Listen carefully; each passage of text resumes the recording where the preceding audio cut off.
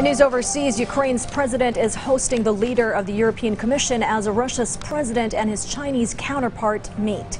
EU President Ursula von der Leyen is in Kyiv for talks with Ukrainian President Volodymyr Zelensky to discuss European support. This as Russian President Vladimir Putin thanked Chinese President Xi Jinping for his balanced position regarding the Ukrainian crisis.